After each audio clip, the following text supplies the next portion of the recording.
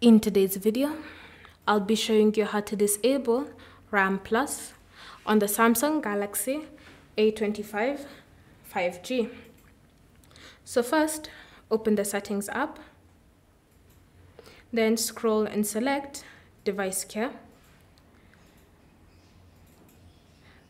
Under Device Care, tap on Memory, and then wait for it to load. From here, look for the option RAM Plus and tap on it. Then you should see a toggle at the top. This is what is used to enable and to disable RAM Plus.